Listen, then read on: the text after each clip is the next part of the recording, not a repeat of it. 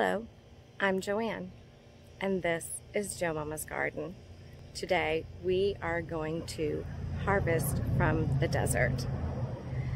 This is a mesquite tree right behind me, and these pods are dry. And I'm going to go ahead and collect some and show you how I make mesquite flour. I'm going to go ahead and collect the pods that I can reach. I prefer to take them off of the tree instead of the ground, just because sometimes bugs will bore into them and lay the larvae.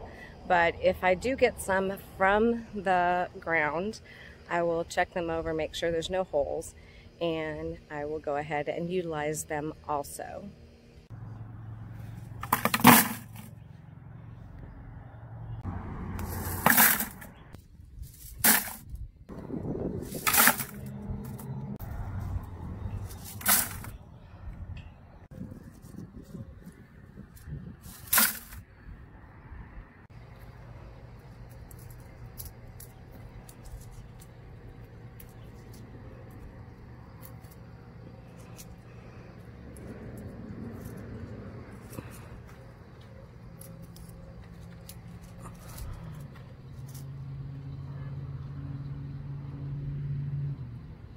On our property, we have two different kinds of mesquite. We have the ones that are just the yellow pods, and then also we have the ones that are colored with more of a magenta color. Those are actually a little bit sweeter. I like to do a little bit of a blend because the flour actually is sweet and nutty.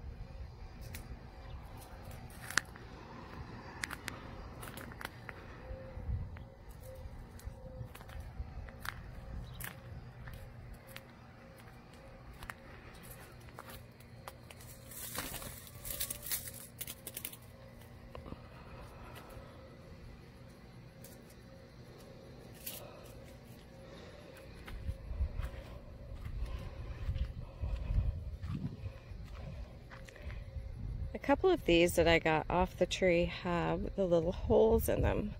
That is where the bugs have bored and laid their eggs. So I am not going to keep those.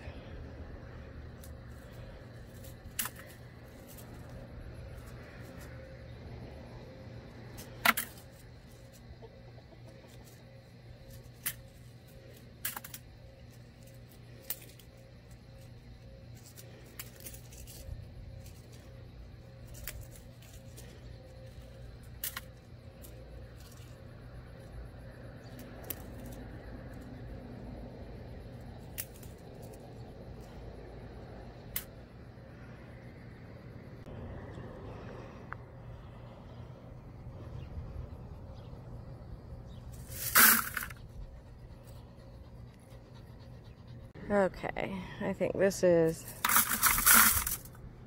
enough.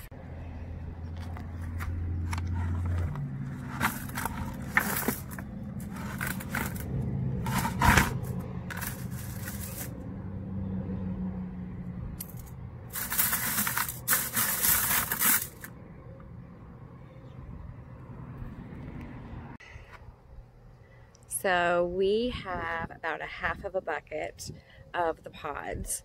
I'm going to go ahead and take them inside. I'm going to lay them over 2 cookie sheets, put them in the oven at 200 degrees for 2 hours, and that's going to finish drying out the pods if there's some moisture left in them. And then we can go ahead and process them. We can mill them into flour. You know what I just saw behind me? Look at the cactus. It is just about time to harvest all of these magenta fruits. Those are prickly pear. I like to harvest them and make that into some jam or syrup.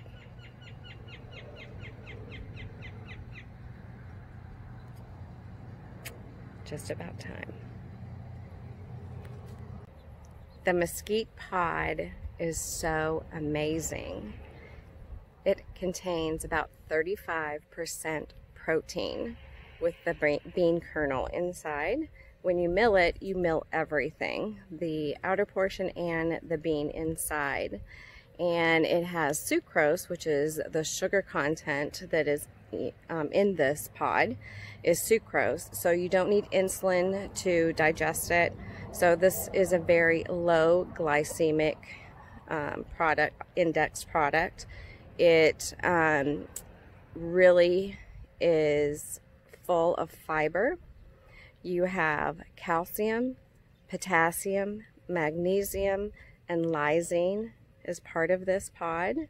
You have a little bit of fat in here, believe it or not, about 3% fat. And you mill this, you can add it to drinks, you can add it to smoothies, you can add it to foods, just sprinkle a little bit on there, and you're going to get a lot of fiber and a lot of nutty flavor. It also has a little bit of a molasses flavor because of the sucrose that's in it. This is an awesome, awesome, amazing gift from the desert. I am harvesting these pods actually before our monsoon is beginning.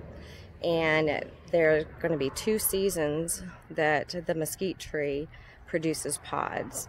This time of year, which is now July, the very early July, and then it's going to do it again in September, October.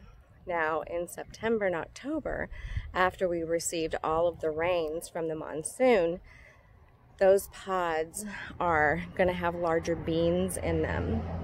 And when they're still green, I prefer to go ahead and cook them like I would edamame.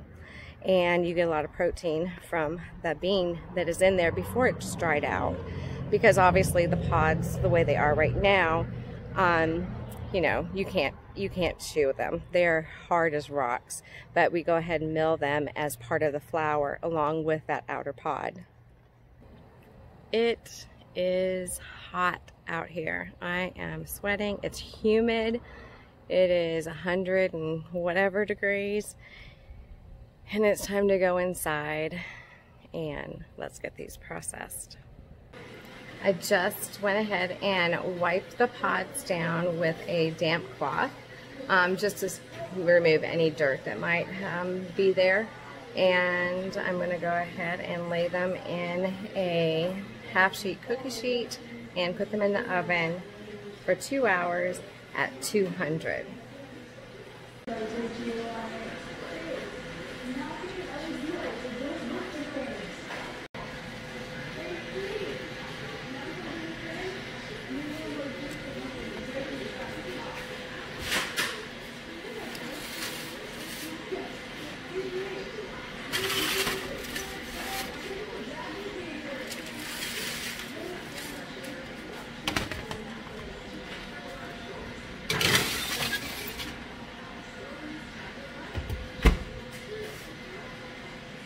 Now I'm going to go ahead and make some dinner, and we're going to get these out in 2 hours. It has been 2 hours since we put our pods in the oven. Now they are cooled and now they're very dry and ready to process. So I have this KitchenAid mixer. It is a professional unit. It's the 6-quart or 6.5 quart mixer, and the reason I have this larger mixer is because it burnt out the motor of our smaller one. I would suggest that you have a motor that can definitely handle a milling unit. And this is the milling unit that I have. It goes to, it attaches to the KitchenAid, and this is how we're gonna mill the flour. So I'm gonna take this out of the box and show you what it looks like.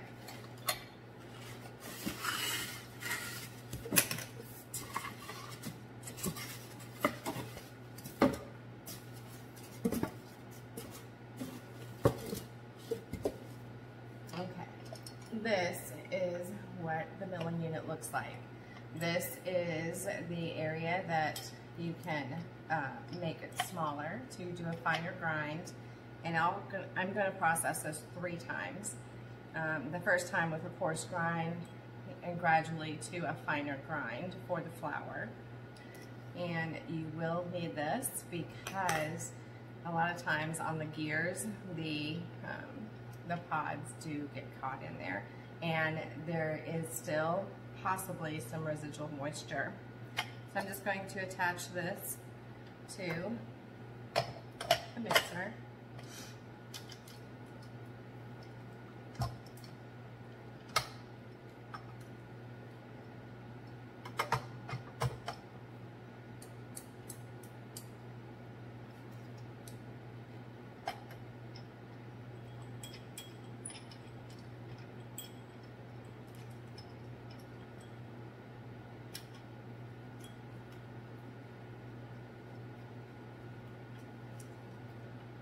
Tighten this down,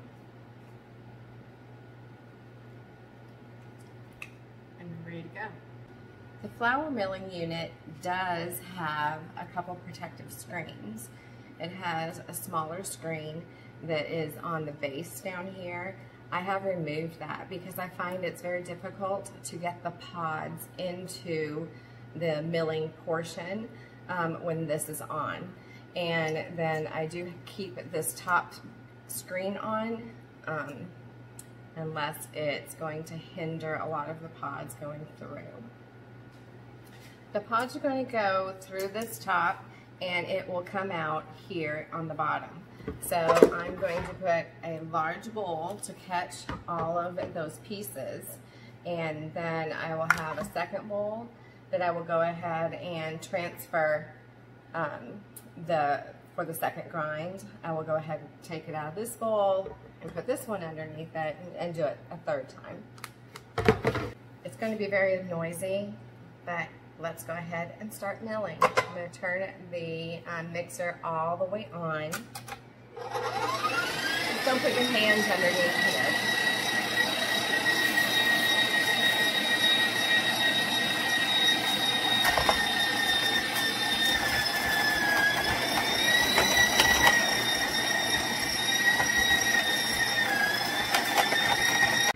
Just with that small amount, we already have some flour here. This is grinding very well. I may only have to do it 2 times. But this is the flour that we have so far.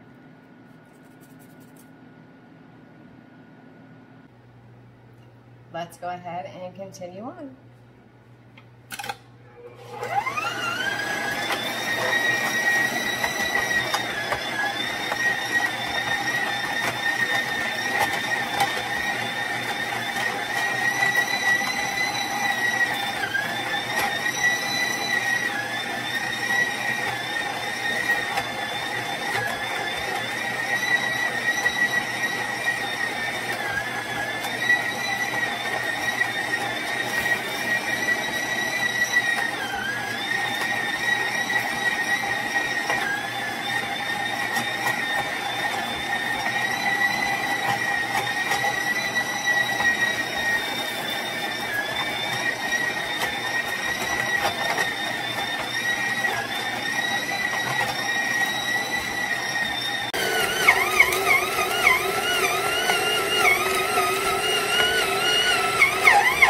I did disassemble the milling unit because what happens sometimes is there's so much sugar, natural sugar, sucrose in there, that it starts melting and you do have to remove it. So I'm going to remove that, give the motor a break, and start again. Okay, that was a hard one to clean because all of the sugar had hardened it like concrete, but it's all clean, got it back together. I think I'm just going to go a little bit slower and not put as many pods in. Maybe, I don't know, maybe it was just having too much in there and it was heating up, and then the sucrose was turning into caramelized sucrose. So let's do it again, and let's go a little slower.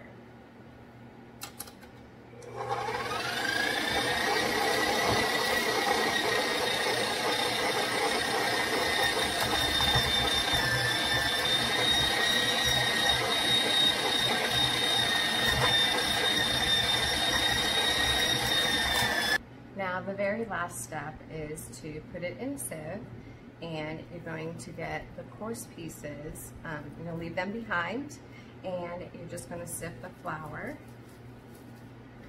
into the bowl.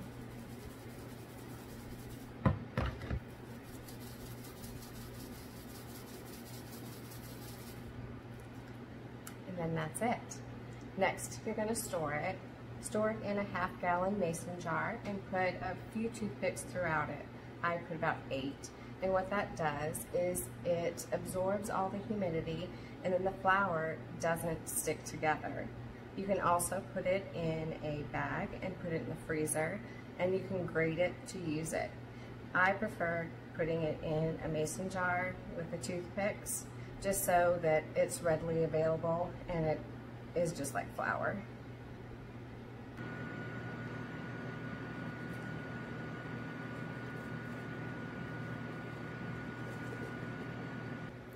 Thank you so much for joining me today, and good luck in making your mesquite flour in your desert harvest. Until next time, goodbye.